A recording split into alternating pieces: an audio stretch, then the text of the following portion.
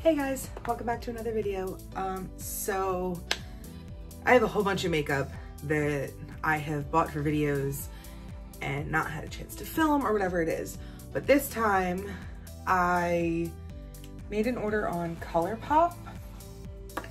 None of this is like new products at all. I mean, they're new to me. I've never used them, but they've all been out. It's this blush stick,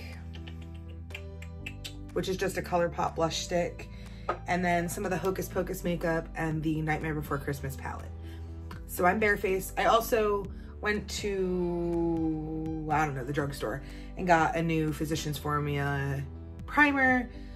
What are you? You're a L'Oreal bronzer, and this Protect and Tint, it's a tinted moisturizer by Neutrogena, that were all on clearance, so I figured I would try them. But I got a new tinted moisturizer that I've been liking, so I'm going to, I think I'm gonna do my eyes first, since I don't think I've ever used Colourpop eyeshadow palettes, and I have a feeling it's going to be very pigmented. So I am going to take, all of my stuff is on a table here. I will do my best not to be super out of frame or anything. But I'm just gonna take my CoverGirl concealer on my eyeballs as a primer, because I don't have a proper eyeshadow primer. I opened all of the makeup and took it out of the boxes like the day after it came a couple days ago. But I figured I would film it and get whatever my first reaction of the products is. Not that I have any idea what I'm actually talking about. This is not a tutorial at all, but I figured I would play and see. But isn't this just so cute? It's a 12 pan palette. Like I said, it's not new by any means. I did take it out of its outer packaging, and it has a nice mirror. And then, oh my gosh, this color story is beautiful. You have a protective sleeve on here that I may or may not be able to get off on camera. This is not the shirt that I'm wearing today, because there's no way that I can make this color story work with this shirt. I just know who I am as a person. But oh my gosh, let's take a big fluffy brush on Dear Friend, which is this color here, and lots of fallout in the pan. Oh, that's a really pretty color. Oh yeah, that's pigmented. So how's everybody doing? What do we want to see? I really like this color a lot. It's nice and pigmented. I really only had to dip in twice, once for each eye. And it's blending out really nicely. I'm getting a little bit of funky patchiness here, but I think that's me, because most of my eyeshadows do that, and I'm not really sure why. And it's not even usually that eye, so it has to be me, right? Has to be application. It's a really pretty color. Okay, and then I'm going to grab another fluffy brush and dip into Meant to Be, which is this cool, nice, cool tone kind of gray, and blend out that upper edge. I have no idea what I'm doing. I'm just dipping into colors and making it up. So do not take this as a tutorial, please. It is not. This is someone who has no actual idea what they're doing, making it up as they go, playing with color and hoping for the best. That is really pretty though. And I'm torn because I really, really want to use this Halloween Town color. It's like a black with multi-colored glitter. Oh, and it's so pigmented. I don't even know if you can see the glitter in that. But I have the Hocus Pocus Super Shock shadows that part of me wants to use. This is Christmas Town, is this pink, and then Frog's Breath. Honestly, the 3 colors that I'm most excited about in this, I may not even get to use today. So that's Frog's Breath and Christmas Town. Oh, they're gorgeous. And then Dr. Finkelstein, this purple, because these 3, oh my gosh, I can't do this right now. These 3 shades are like I'm most excited about those. The 3 shimmers in that corner. I got a cute headband for when I do makeup. I might put it on before I do my foundation. I'm not sure. But if I put it there, my cat will steal it. But, all right, let's take a more dense packing brush, and I'm gonna look and see what colors the Super Shock shadows are. Is that what these are called? I might be making that up. I took the outer packaging off of this too, but I think that's what they're called. Yeah, Super Shock shadows. This is I Smell Children, and it's a purple. I think these are duochromes, but I'm not 100% sure. And then this is the cutest packaging. I love it. I don't even want to get rid of it. And then I put a Spell on You, which is a nice gold. And, oh, this one's broken. That's problematic. I have I Am Beautiful, which I'm not gonna tip, but can you tell that that's all broken? And then the 2 lip colors I have are just a black and then this really dark purple, which are Tonight We Fly and Hello Boys. And honestly, this is like everything lip color wise for me, but I don't know that I'm gonna be able to use it right now. I mean, I may try it, but depending on what I do on my eyes, there's gonna be a lot going on. So I'm going to go back into the Nightmare Before Christmas palette and take this, what is it? Everybody Scream, this nice berry color, and tap that on. Oh, it's not as dark as I anticipated. We're just gonna tap that onto my lid. And I'm really just packing color on for now, and then I'll blend it out a little bit.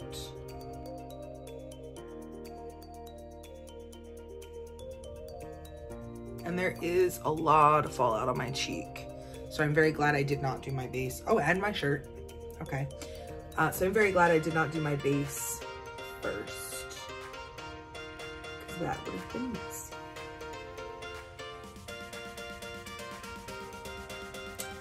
I don't think my eyes are even. I think this one's darker, but that might just be me. I'm going, okay. If you don't have one of these, you should get one. It's literally just a sponge in a tin, but it's great for getting color off of brushes to switch colors between during makeup looks. Or yeah, so you don't make a mess. I'm going to take that same fluffy brush that I was using before, and I'm just gonna, there's a cat hair on my nose. I'm just gonna blend out that like maroon color and diffuse that edge a little bit.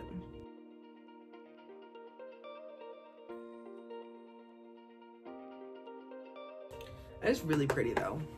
Get a little bit closer. That's really pretty. And then for the Super Shock shadows, I'm gonna dip into I Smell Children, which is this nice pretty purple. And I think I wanna try both with a brush and with my finger. So I'm going to take this flat, where are you from? BH Cosmetics, that's what I thought. I'm gonna just take this flat packer brush and dip in. Oh, it's almost creamy. Oh, it's so soft. That's really pretty. I have a feeling this is going to be one that I have to do with my finger. And I'm just going to press, nope, finger it is. I'm just gonna press that onto my lid.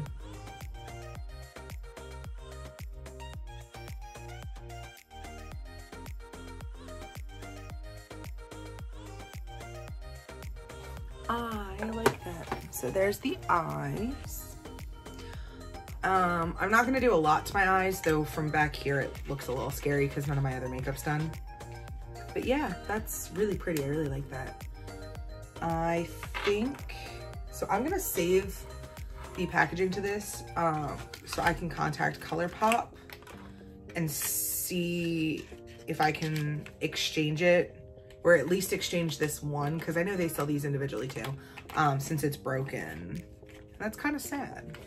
I paid not a lot, but good money for those. And yes, I know it looks silly, and no, I do not care. Voila. It's really soft, actually. And I'm going to prime with the e.l.f. Poreless Putty Primer and the Physicians Formula Butter Believe It Putty Primer. This one's more hydrating. This one is poreless, so it fills in all the gunk. And I don't know why, I just really like mixing the two. I use the e.l.f. in my T-zone, could not remember the word, and the Physicians Formula on the rest of my face. And no, my brain is not working properly. I am so sorry. And I don't care if there's a way you're supposed to do this. This is how I do it. I literally just put it on my sponge that I use for everything and dab it on my face.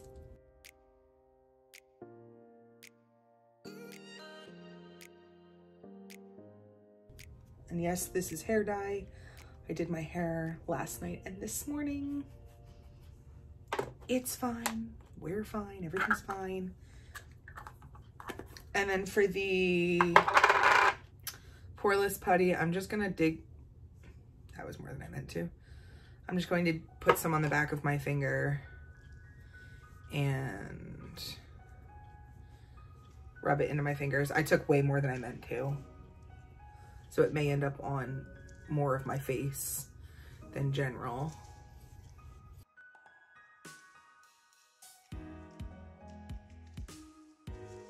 So I would love to know how many, I know I don't get that many views right now. I'm still a fairly small channel.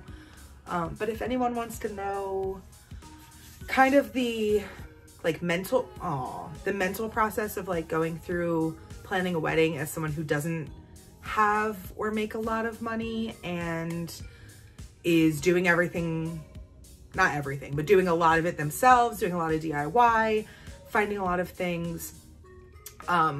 If you want the story of our engagement, I'm sure he would be willing to tell you. He's back in the bedroom, which is why I keep gesturing that direction. The like mental toll that it takes being a plus size person who's not comfortable in their skin, shopping for a wedding dress and shoes and just kind of everything. I don't know if people really think about things like that if they're not in that situation. So if you guys would care to hear that, just like while I'm doing my makeup at some point, let me know. I'm going to go in with the tinted moisturizer. Again, I don't care how people usually do it. I put it directly on my face and then beat the heck out of it with a sponge and a brush. I actually tend to like this better with a sponge, at least from my experience.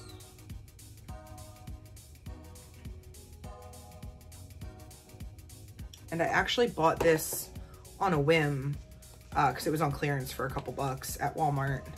And I was like, I've never tried that. Why not? I really like it.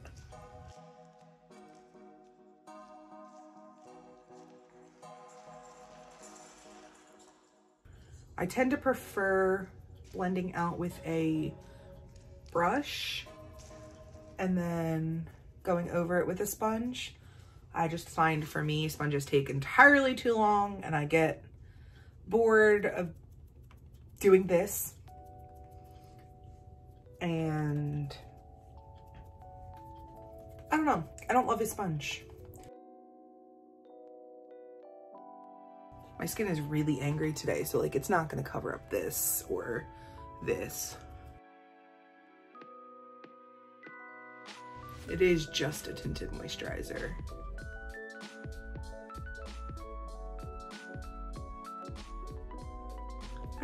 not my favorite right now, but you know, I do like it.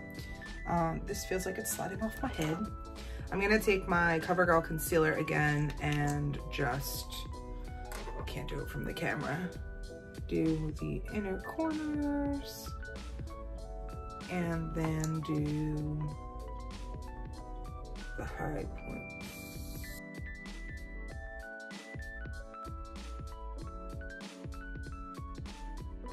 And I am just gonna take the same sponge. Sometimes I'll use the same flat side, sometimes I'll go into the corner. I'm not a makeup artist. Feel free to tell me all of the things I'm doing wrong. I may or may not listen. This is just what works for me. I don't even do my makeup the same way every day.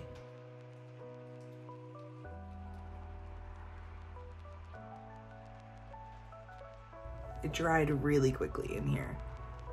And it doesn't give me much coverage. So I don't love that. But here we are. That's fine. Normally I would do powder. Oh my gosh. But I do have this cream blush stick, which I've never used cream blush. And I've seen people put it directly on the skin. I've seen people put it on their hand to warm it up and dab it with their fingers. And I've seen people go in with a brush. So I think what I'm gonna do is put it directly on my cheeks and then blend it out with a combination of brush fingers sponge. Cause I have no idea, but this, it's in the shade, oh no, do you not say the shade on you? Shell Out, I think is what it's called. And it is just this really pretty, I did swatch it when I bought it, or when I received it and opened it. And it is right here. It shears out nicely, at least as far as I'm concerned. So we're just gonna, I put blush really high on my face because I have a very round face with very round cheeks, and I don't want to accentuate that by putting too much product like in here in the hollows of my cheeks. We're gonna try with a brush first.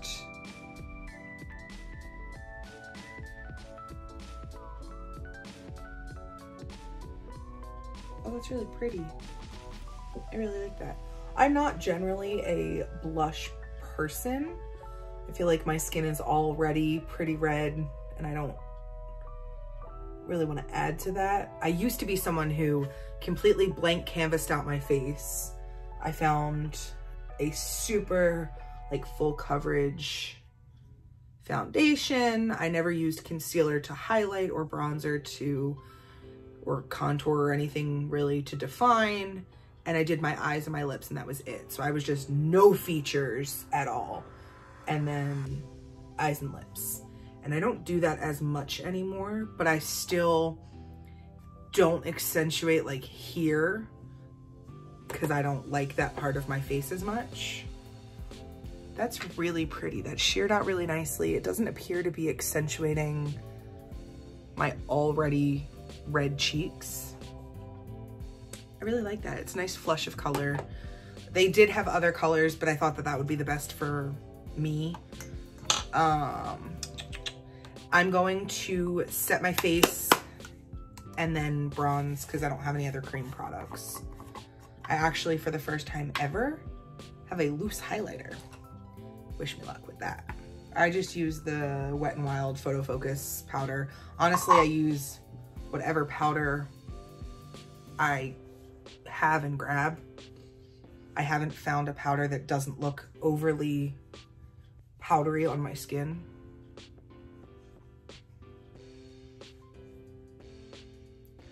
And I am honestly just going to avoid the cheek area, like where I laid the product for a minute.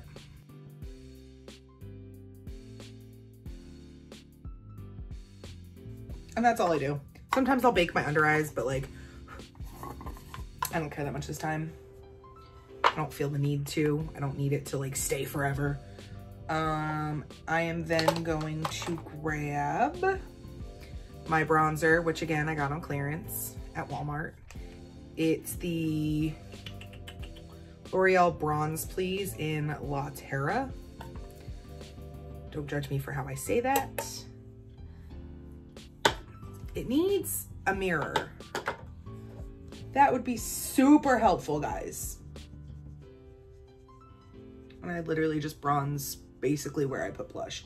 Generally, I would do bronzer, then blush, then highlight, but I don't have a cream bronzer or cream highlight, and I don't have a powder. I mean, I have a powder brush, but I wanted to try the cream blush.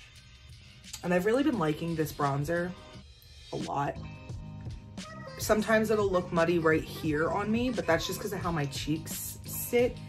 I get a really defined line from like the center of my ear to my chin and under my chin where my double chin is. So there's not really a lot that I can, or that I've figured out how to do with that. I just kind of have accepted it. Sometimes I'll just blend out more. It just looks muddy then. Also, I can feel myself leaning forward because this is falling off of my head. Whatever's left on my bronzer brush, I just tap onto my forehead, which with my normal foundations shows, with this foundation or this tinted moisturizer didn't. That's fine. I'm not worried about it. It's just so I don't have a line and I don't have to blend product into my hair. I have this Colourpop loose, in the groove loose powder highlight. I'm a little scared of it. I swatched it and it's really, really pretty. But I don't have a proper highlight brush. I also don't know why I keep doing air quotes. I'm sorry. I don't have a proper highlight brush. So that should be interesting. I have this angled fluffy brush, which I've used for highlighter. It's just really big for the size pot that this is in. So what I'm gonna do is I'm actually gonna swirl in the lid and tap and then go in and hope it's not super aggressively bright. That's really pretty, actually. Wow, I like that. One of my things with highlights is they tend to accentuate my texture, which is something that for a long time I tried to hide and still kind of do sometimes. I have a lot of texture on my skin. I had really bad acne when I was younger, and it's always been something that makes me self-conscious. But as I get older, I realize that normal people have texture and nobody notices except me. That's really pretty. I really like that. I'm actually going to contour and highlight my nose really fast because I can do that with an eyeshadow brush. I have bunches of those. I'm taking a fluffy eyeshadow brush and swirl, swirl, tap, tap in my bronzer and do one side. Oh, you can't see what I'm doing. And the tip, and then take a pencil brush and highlight down the bridge and the tip. And then I'll blend that out with my finger so it's not so anything. I really like that highlight though. I didn't think I was gonna like the loose highlight. I thought I was gonna be like Edward Cullen on my skin. But I like it, it's pretty. I'm not doing eyeliner because I'm lazy and I don't want to. And I don't feel like messing up my eyeshadow to have to redo it because I know who I am as a person. And mascara, I'm just using the L'Oreal Unlimited mascara. I'm using the waterproof one. I love it. It has this wand that bends, which I think makes it easier. And I love the formula. I've never had issues with it clumping. The wand is really nice. I love this mascara. Because of the shape of the wand, I can get really nice and close in my lower lashes.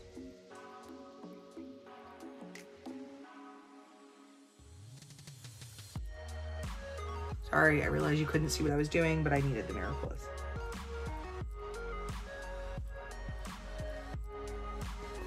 And that is one coat of this mascara. pretty, right? Love it. Okay. Now lips. This is that berry color, and then there's just a black. I think I want to do the berry color.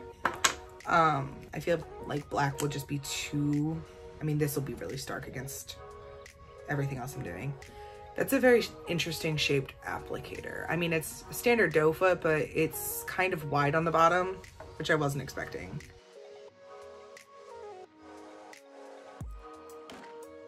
Honestly, this is a color I would go for all the time. I love this. Absolutely love this. I will use this forever. I don't think they mattify. I believe they were cream lips.